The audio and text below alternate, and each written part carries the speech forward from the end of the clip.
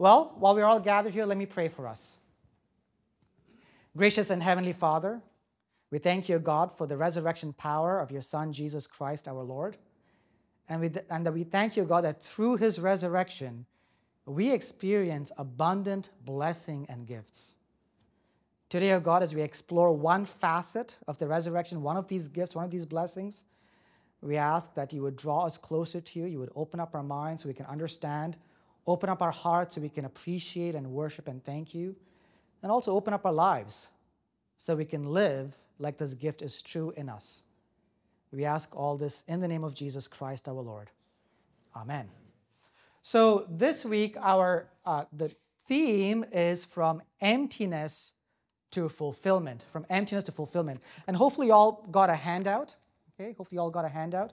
Our theme is from emptiness to fulfillment.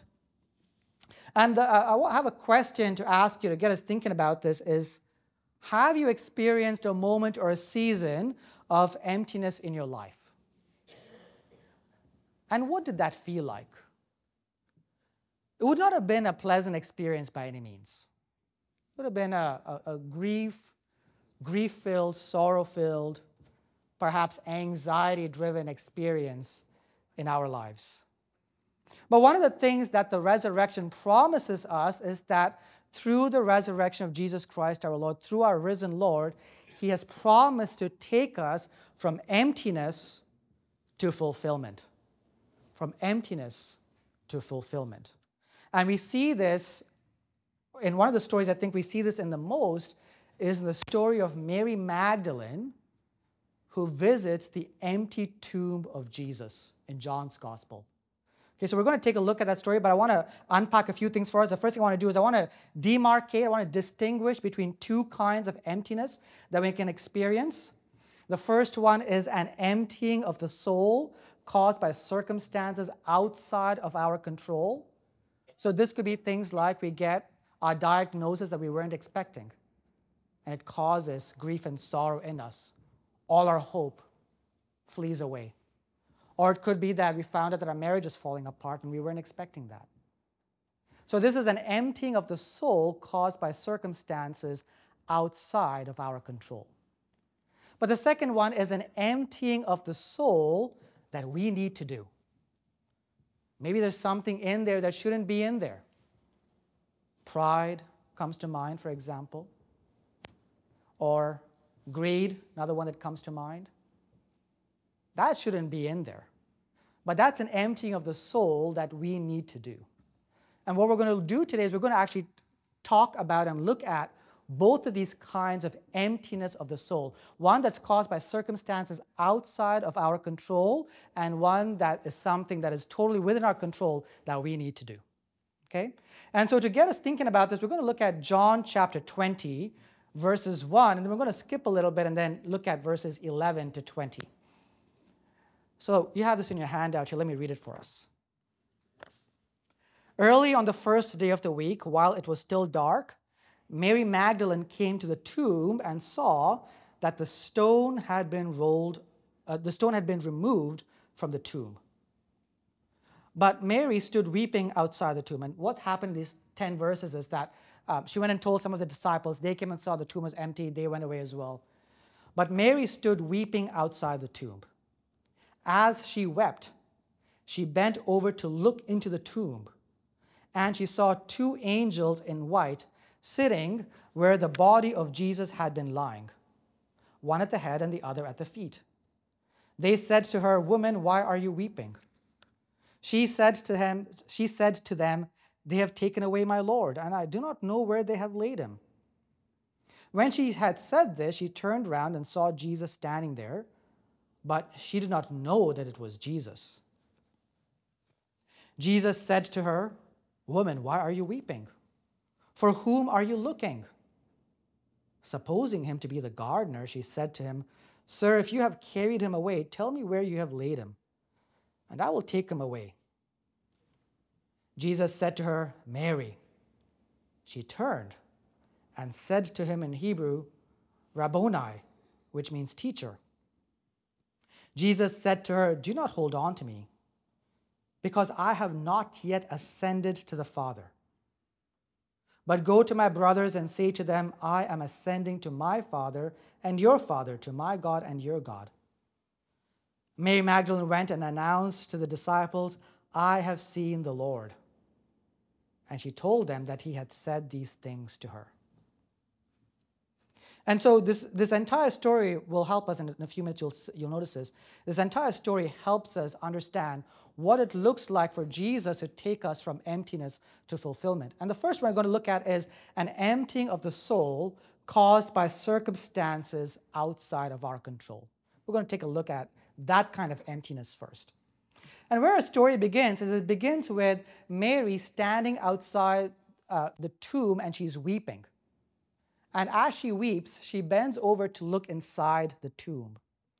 Now, I have an artistic rendition here, which has some aspects accurate to the story, but other aspects that are not. But nonetheless, it is helpful for us to see what's going on. What we see here is Mary Magdalene. She obviously looks like a young woman with very long, flowing hair. Okay? She's now bent over the tomb and she's just weeping and crying. She doesn't look happy. Now, I want you to file away this detail of her long flowing hair because we'll need it later on. So here's Mary Magdalene. She's at the tomb. She's wondering what's going on. And we hear about the angels, etc., coming there. And then what ends up happening is that we also know that Jesus comes there. And she sees Jesus standing there. And she thinks that Jesus is the gardener. Now, that's another interesting detail, okay? Because Jesus could have been the watchman, but she doesn't think that he's the watchman. Jesus could have been another walker by coming to pay his respects at some other tomb in the area, but she doesn't think that. She thinks, and she's convinced, that he's the gardener. Now, what's interesting in John's gospel, that every word that John uses in his gospel, he's trying to show us some significance. If John says, for example, charcoal fire, there's a significance to that. If John, for example, tells us some Greeks came to see Jesus, there's some significance to that. If John says, and Jesus took the robe and wrapped it around his waist, there's some significance to that. Similarly, when John says she thought he was the gardener, there's some significance to that. And here you can look at a picture, a painting here from Rembrandt, 1638, and you can see Jesus as a gardener. Okay? So he has a gardening hat on, and what do you see in his hand? A shovel. What do you see in his waist? Can you guys see that? Can't see it? Okay, let me try to zoom in. Can you all see that in his waist? Yeah, it looks like a knife, right? It would have been a common gardening tool, maybe to cut off the weeds and things like that. Let me show you something else. So we see the angels by the tomb. Okay? And we see beside Mary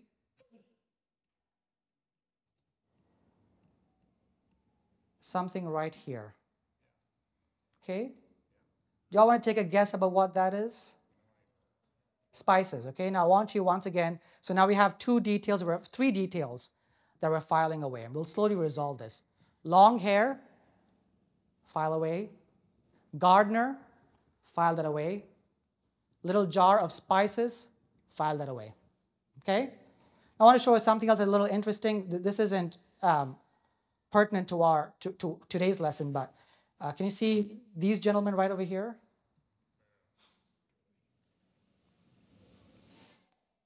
Walking away. You all see that? So it's the back of one's hat. Another one has some kind of covered hair.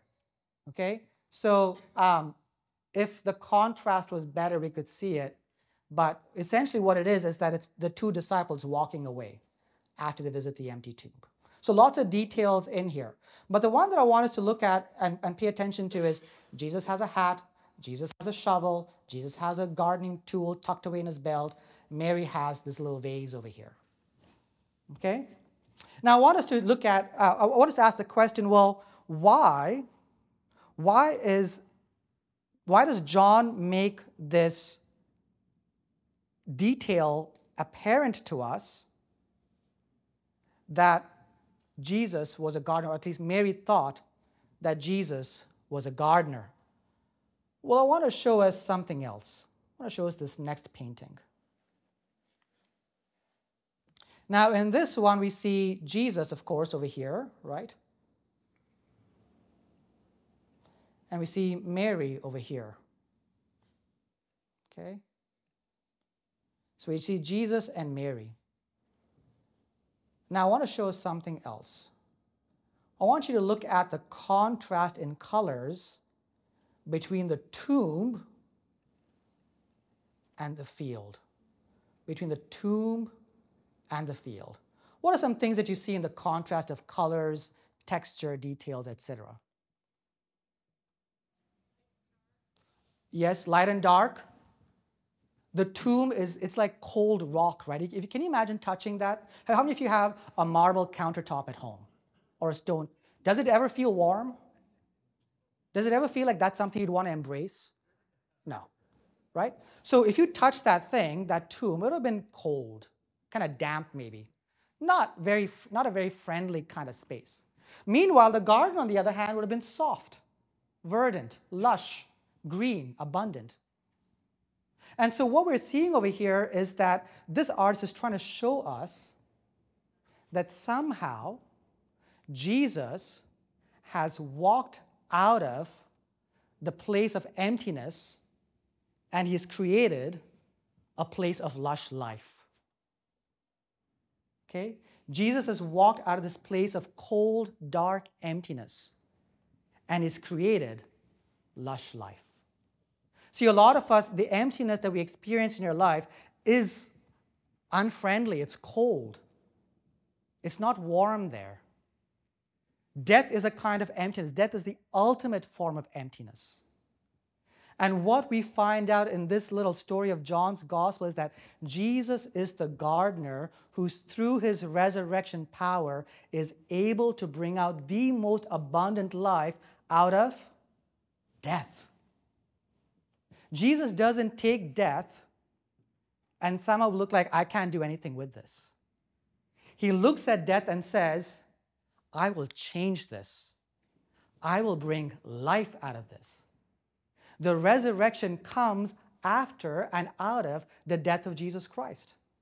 And similarly, no matter what kind of emptiness that you and I are experiencing in our lives, Jesus can take that emptiness and he can bring life out of it. So I want you to think about, for example, the last time that you experienced emptiness. What was it? You don't have to tell me, but just close your eyes and think about the last time you experienced emptiness. Maybe it was some diagnosis. Maybe it was a conflict with your significant other. Maybe it was work-related. And I want you to imagine Jesus with his shovel bringing out life out of that circumstance. He's there digging up the dirt, and out of that dirt comes abundant life. We see this more pronouncedly in this next piece of art.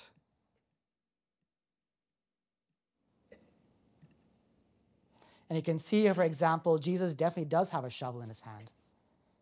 And you can see all kinds of fruits and vegetables, life, greenery, flowers even, right? You can see flowers over here. You can see all kinds of wonderful things that Jesus brings out of his death. And similarly, he'll also do this out of our deaths. If we are experiencing any kind of emptiness caused by circumstances outside of our control, the risen Jesus, he is the gardener who brings abundant life out of emptiness. Now, here's another one, though. There's not just the emptiness that is caused to us by circumstances outside of our control. there's also an emptiness of the soul that we need to do. There's also an emptying of the soul that we need to do. So remember I told you about the detail about Mary Magdalene's long hair? Remember that? Okay, so keep that in the back of your mind. And now remember this painting that I showed you,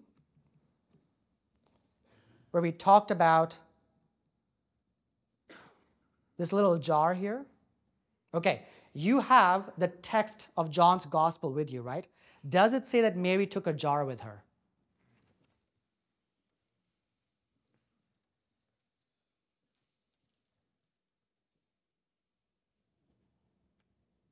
Yes or no? No. But Jesus being the gardener only comes up in John's Gospel. It doesn't come up in any of the other Gospels.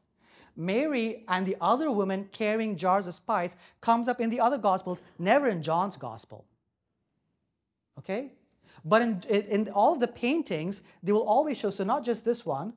Okay, so look at this one too over here.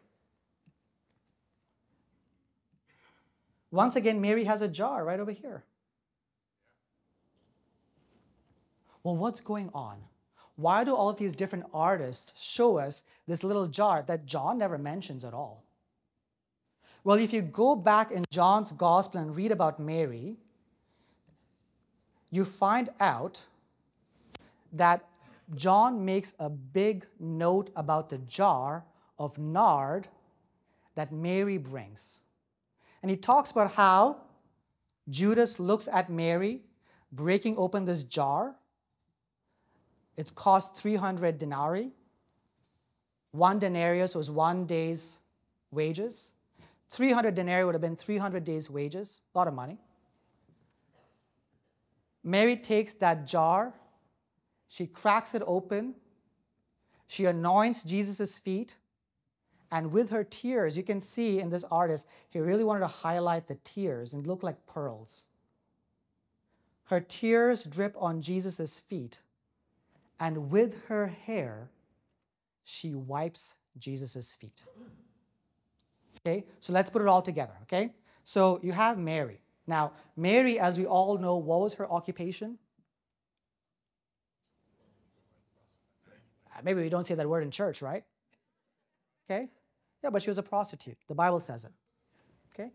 Mary was a prostitute. Back then, if you were a prostitute, your hair was very much part of your trade. Okay? Chaste women covered their hair. So when we see all the paintings of other women in the New Testament, Jesus' mother, Mary, for example, the hair is always covered. And this is true even today, for example, in many parts of the Middle East and North Africa, where women cover their hair, right? They wear hijabs or burqas or whatever, and they cover their hair. Unchaste women do not cover their hair. Unchaste women do not cover their hair. And especially if you were a prostitute, you wouldn't cover your hair because this is how you attract good clients. This is what you would use to earn your wages. So think about how many men that she would have slept with to earn 300 denarii. And then think about what she's doing in this picture. She is taking the tools of her trade and she is sacrificing them at the feet of Jesus. And she is washing his feet with her hair. And she is crying, right? She's in tears. This could be tears of repentance. It could be tears of joy. Whatever it is, there's some emptying out happening there. She's emptying out herself at the feet of Jesus. And when she empties out herself, she experiences what I would say the forgiveness of her sins. She experiences new life. She experiences the resurrection.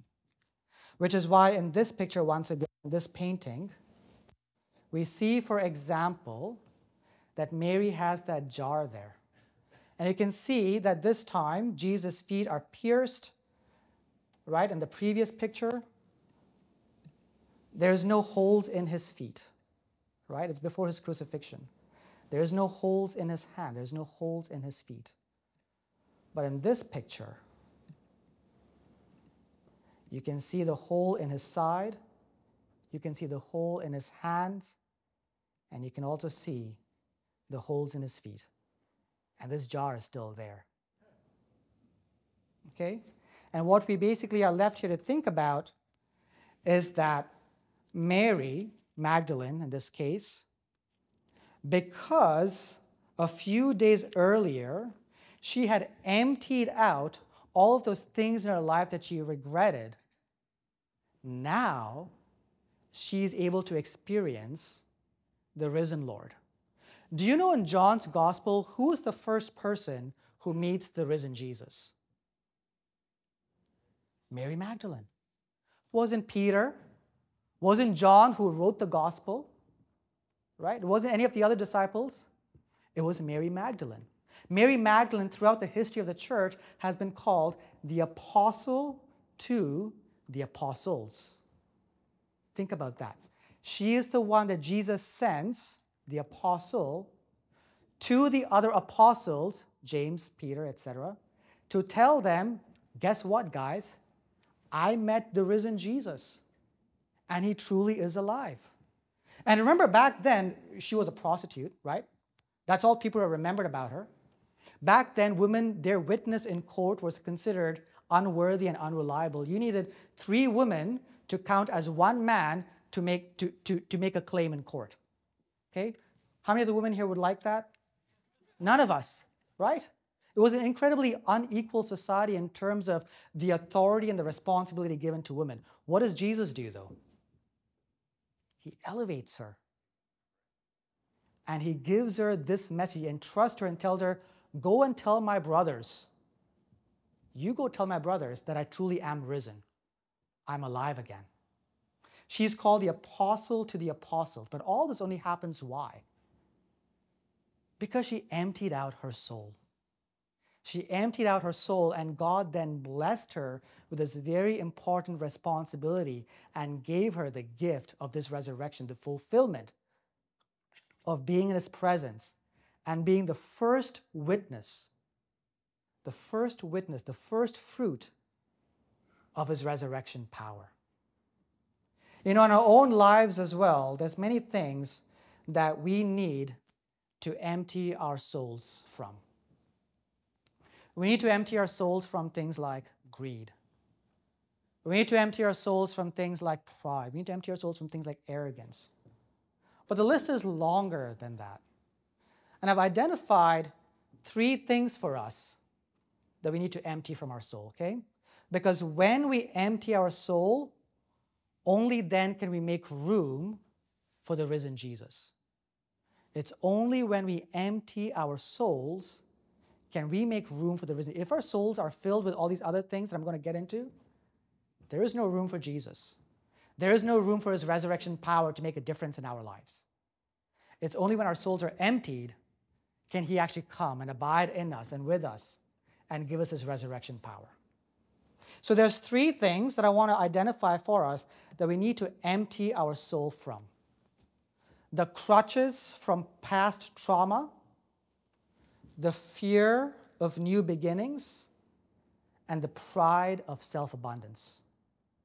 The crutches from past trauma, the fear of new beginnings, and the pride of self-abundance. And if we can empty our souls of these things, then we can experience the fullness of the risen Jesus. What do I mean, the crutches from past trauma? It's quite possible that for many of us here, either when we were kids, based on our family dynamic, or maybe from a past relationship or something like that, we were traumatized, okay? And to cope with that trauma, we picked up a habit that made sense in that season of life, and we still hold on to it. A good example, sometimes some children, when they experience trauma in their life, in their family life or whatever, they pick up a coping mechanism maybe as they get older, maybe it's substance abuse, maybe it's pornography, maybe it's unhealthy relationships. They pick up a coping mechanism to carry them through that season. But once that season is also way behind us in the past, we still will carry the crutches of that trauma. We'll still carry that. It could be any number of things. It could be something in our lives like an addiction to something. It could be, for example, our responses to certain triggers. All these different things are actually crutches that helped us when we had past trauma. Right? What do we use crutches for? When we break a leg. Once our legs are good, do we still need the crutches? Do we? No, we don't need the crutches anymore, right? But sometimes in our life, in our emotional lives, in our psychological lives, we will still carry some crutches with us that we don't need anymore. And what God wants us to do is that He wants us to put down those crutches. He wants us to experience His healing. There's a really good story like this in the New Testament where it comes up in Mark's gospel where there's a blind man who wants to be healed by Jesus. Okay? Now back then, once again, if you were blind, you were homeless. If you were homeless, you didn't really have much going on for you. And if you were begging for money, you tended to wear poor man's clothes. And so this guy had a poor man's robe. He was blind and had a poor man's robe. Okay, so he's calling out to Jesus, Jesus, Son of David, have mercy upon me. Jesus, Son of David, have mercy upon me. He keeps yelling it out, Jesus, Son of David, have mercy upon me. The disciples start getting annoyed and they start saying to Jesus, Jesus, can you make this guy shut up? He's scaring away all the nice people. Okay? And so Jesus says, I wonder how Jesus actually felt when his disciples said that. But what Jesus does is that he says, well, no, bring him to me instead. And this is what it says. So the disciples go and tell him, hey, you, Jesus wants to meet with you. Okay? You know what Mark says in his gospel? He says, the blind man stood up and took off his coat. Why did he do that? He knew he was going to be healed. And that coat was like a crutch. And he knew he did not need it anymore. In the same way, we carry crutches in our life. And if we really want to experience the fullness of Jesus Christ, we got to empty our lives, our hearts, our souls out of those crutches. Put it down. Get rid of it. Jesus cannot fill you up if you're still walking around on crutches. If you're walking around on crutches, you're saying you don't know if Jesus can heal you or not. Put it down. Jesus can heal you. That's the first one, is the crutches from past trauma. But the second one is this, the fear of new beginnings. The fear of new beginnings. When I was in a youth and student ministry many years ago, I went on this little youth retreat. Okay, we went to a Christian camp. It was like 2 nights, 3 days, Christian camp. It was great, tons of fun. But they had this trust exercise, and this is what the trust exercise is. They strap you on to a safety harness. You climb up this pole, very narrow pole. It's kind of like an electrical pole, right? Doesn't look very safe, but it's pretty sturdy. But you don't know or think that or believe that it's sturdy. So you climb up on the very top. Okay? It's probably taller than the ceiling, by the way. You climb at the very top. At the top, the top of this is about like 8 inches. 8 inches, that's about as wide as it is. You have to stand on top of it and jump off to this bar and catch the bar. Okay? You have to jump off and catch the bar. Now, here's the thing. Everyone who gets up there, their fear and their anxiety reaches to a certain point of where they're thinking to themselves, I want to hold my safety harness. If I hold my safety harness, I'll be safe. The problem is, if you hold your safety harness, you cannot jump and catch that pole, the bar. But that's the exercise. You got to jump and catch that bar. Now, there's about 35 of us. Do you know how many of us failed? 0. Do you know why?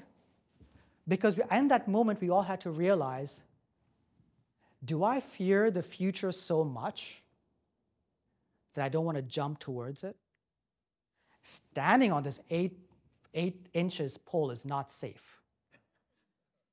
I don't have a lot of time here. Oh no, there's a breeze. I need to jump. The bar looks further than it actually is, by the way, because when you're up there and you're scared, you can't actually discern distances. But it turns out the bar is about as far as this thing is from me, okay? And if you jump, everyone makes it, okay? My point here is this. Sometimes we can fear new beginnings. We're so comfortable in the past. And the past sometimes is not always healthy, but we're more comfortable with something that is unhealthy because we don't know what to expect in the future.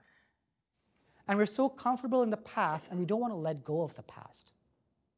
But if we want the risen Jesus to fill us up, we have to be willing to let go of that fear of new beginnings.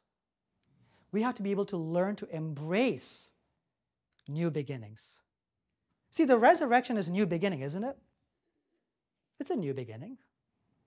How can we embrace the resurrection if we're afraid of it? We can't. We have to let go of this fear, whatever that fear is. And we have to embrace new beginnings. So that's another thing that we need to empty our soul from. And finally, another thing that we need to empty our soul from is the pride of self-abundance. The pride of self-abundance. When I used to do college ministry, college students tend to be sometimes either the most faithful students to Christ, or sometimes they think they know it all, right? And so I remember having multiple conversations with multiple dudes about, how come you guys don't show up to church or to Bible study? And this is what I would hear. I would tell them, well, I don't really need Jesus right now, right? And I'd ask them, well, when do you think you'll need Jesus? Maybe if I failed an exam, right? And then I try to extrapolate that for them. I'm like, okay, well, it sounds like what you're saying is that in life, you probably will only need Jesus if things get difficult, right? For example, if you're going through a messy marriage or, your job hunt has been failing you, whatever. And then I try to probe and ask them this question. I ask them, what makes you think that you're actually going to reach out to Jesus in that time? If you're not reaching out to him right now, what's going to make you reach out to him then? Why would you not just go around doing something else? Because what I'm trying to help them understand is this. There's something in all of us. I mean, because of the fall, because of Adam and Eve's first sin, there is in us a kind of sliver in our hearts of self-abundance. We all actually crave self-abundance. We all want to be our own God. We all only want Jesus when it is convenient for us. The rest of the time, we want to do what we want to do when we want to do it. That's the pride of self-abundance. It says basically, I don't actually need God. He's like a Coke that makes a meal better. But I'm on a diet right now, and I don't really need a Coke. Okay? So when we say something like that, we're actually revealing the pride of self-abundance. And God will never meet us there. If we say we have no need of God, he's going to respect that. And he's going to say, all right, figure it out.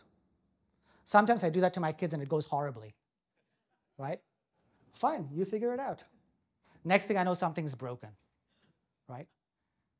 But it's a way of, but God does the same thing with us. He's created us with enough freedom, enough common sense for us to, when our choices go awry, we should be able to look at it and say, I messed up. I shouldn't have been relying upon myself.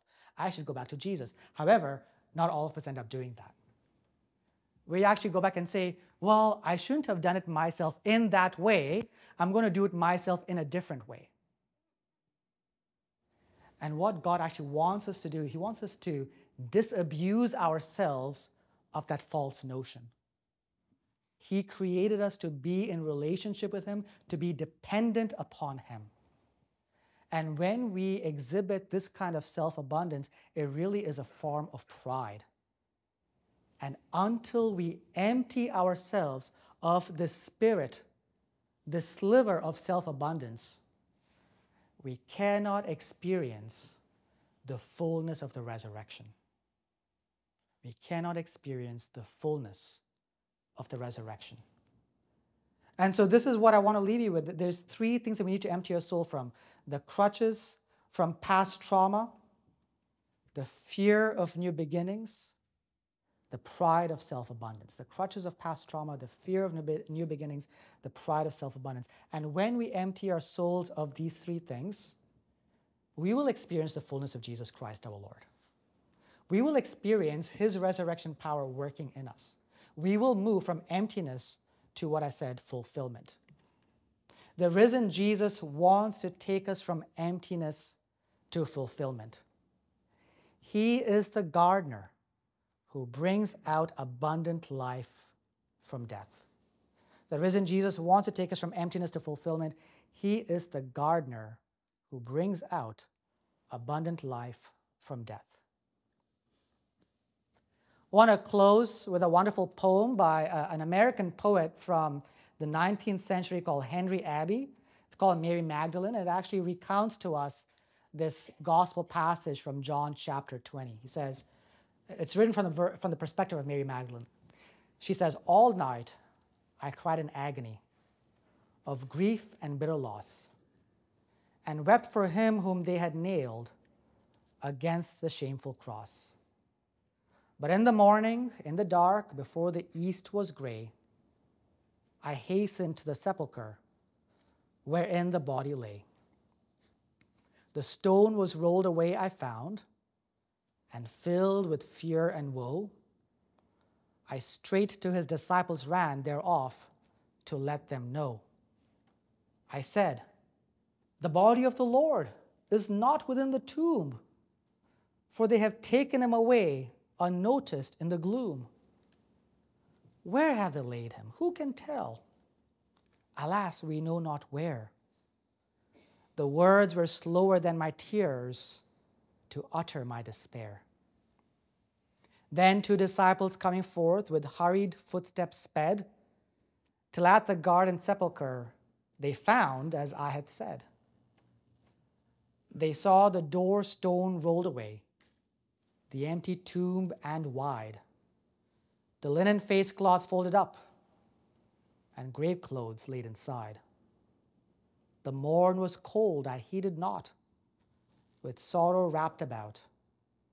Till both were gone to tell the rest, I stood and wept without. Then stooping down and looking in, I saw two angels there, whose faces shone with love and joy and were divinely fair. In white effulgence garmented that showed the hewn rock's grain, one at the head, one at the feet, sat where my Lord had lain. To look on them I was afraid, their splendor was so great. They said to me, why weepest thou? In tones compassionate. I weep, I said, for that my Lord is taken hence away, and that, alas, I do not know where he is laid today. I sadly rose and turning back, beheld one standing by, and knew the lily of the dawn unfolded in the sky. But in the pale, uncertain light, too blind with tears to see, I thought it was the gardener there at the tomb with me. It soothed me much the day before to see it in my mind, that in a garden they had laid the flower of all mankind. Until thy fragrance fell on me, a thrall to sin was I. O flower of peace, O flower of grace, thy love is liberty. But they had taken him away who is of sin the price, I held the gift that I had brought of perfume, oil, and spice. I had not stayed to braid my hair, and in the early breeze, the long black luster, damp with tears, down fluttered to my knees. I dimly saw the gardener. In grief I bowed my head. Why weepest thou? Whom seekest thou? He softly, gently said, O sir, if thou have borne him hence, I eagerly replied, tell me where thou hast laid my Lord, whom they have crucified, and I will take him thence away. O tell me where he lies. Mary, he said. I knew the voice, and turned in glad surprise, for he was not the gardener that I advanced to greet. I cried, Rabboni, joyfully, and knelt at Jesus' feet. Let me pray for us. Gracious and Heavenly Father, as we meditate upon the life of this, your daughter Mary Magdalene, the apostle to the apostles, who came while Jesus was eating with his friends and broke open her expensive nard perfume, poured it upon his legs, his feet, washed them with her tears like pearls, wiped them with her hair. She emptied herself, O God, of all her sin. And then she showed up to the tomb expecting it to be filled. And you gave her the greatest gift of all, the empty tomb. And Jesus stood there as a gardener, showing her that he brings abundant and lush life out of death. Help us to know, Lord Jesus, in our own hearts and our own souls, where there is death, you desire to bring life out of it. Where there is emptiness, you desire to bring fulfillment out of it. Help us to believe, Lord Jesus, that your resurrection power transcends anything that we can experience, any loss that we've experienced in our lives.